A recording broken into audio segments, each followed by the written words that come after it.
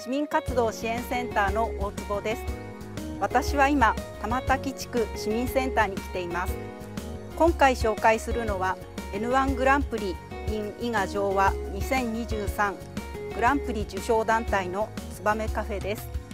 それでは中に入ってお話を伺いたいと思います。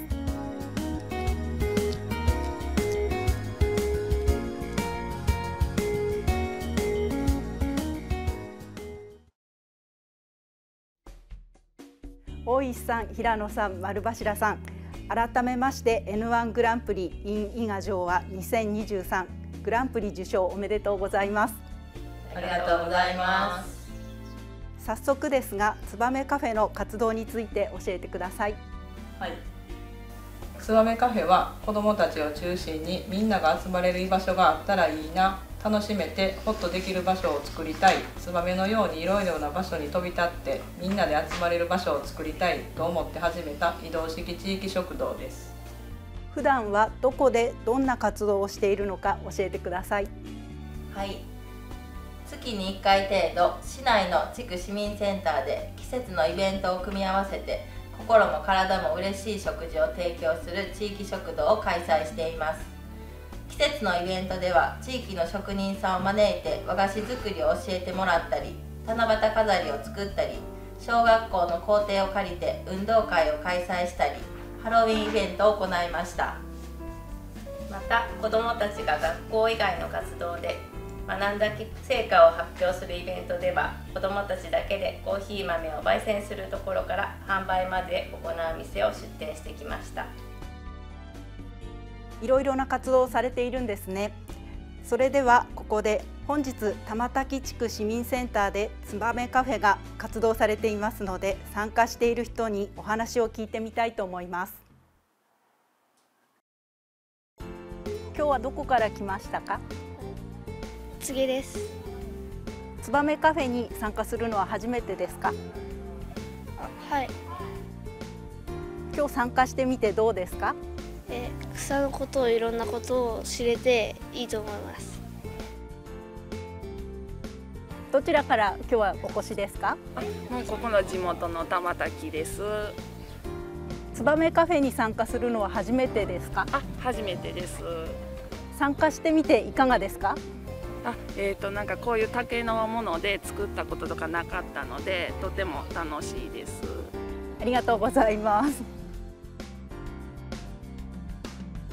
皆さん市内いろいろなところから参加していますね。年齢も様々なようです。そうなんです。つばめカフェは子どもも大人もどこに住んでいる人でも参加できます。大人だけでの参加も大歓迎です。初めての人にも気軽に来てもらえるようにしています。活動で大切にしていることや心がけていることはありますか？はい。いろいろな人とのつながりを大切に自分たちが楽しくをモットーに活動しています。地域食堂として心も体も喜ぶ食事を心を込めて作っています。スタッフであるお母さんたちが活動を楽しんで伊賀の人や食材を重視して活動に取り入れているんですね。N-1 グランプリに出展していただいたパネルは今お話しいただいたような活動がよくわかる内容でした。改めてパネルの内容を解説していただけますか？はい。まずいろんな人とのつながりを大切にしていることを知ってもらうために、プロに教わるいちご大福作りや地域の人にサンタクロースで登場してもらったクリスマス会の写真でご協力いただいている様子を表しました。またジビエの会では地元のお肉を燻製にして食べたり、竹で流しそうめん大会も本物の竹を使っています。地域の人の協力で普段家ではなかなかできない体験を皆さんにしてもらった写真を載せました。ありがとうございます。みんなに遊びに来てねとこれから参加する人を歓迎している感じがよく伝わってくるパネルですね。もっとつばめカフェの情報を知るためにはどうしたらいいんでしょうか？はい。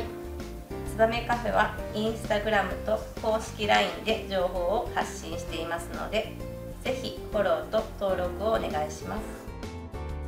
たくさんの人に活動を知ってもらって参加してほしいですね。最後になりますが N-1 グランプリ in 伊賀城和2023のグランプリを受賞して周りから反響はありましたか？ありました。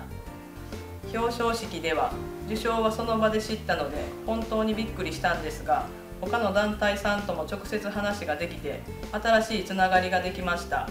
また伊賀市の広報誌や新聞などでグランプリの受賞を記事にしてもらいました。 N-1 グランプリが団体活動の手伝いができているようで私も嬉しいです。今回はつばめカフェ代表の平野さんと丸柱さんと大石さんにお話を伺いました。大石さん、平野さん、丸柱さん、ありがとうございました。ありがとうございました。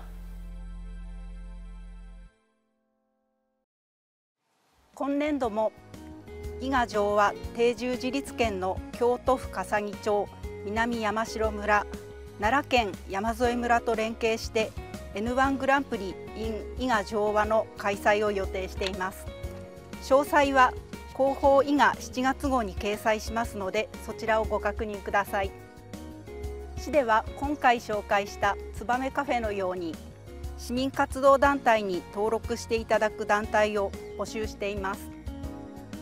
登録をするとチラシや情報誌を市民活動支援センターに設置したり、市民活動支援センターのホームページやブログに活動内容を掲載するなど効果的な情報発信ができます。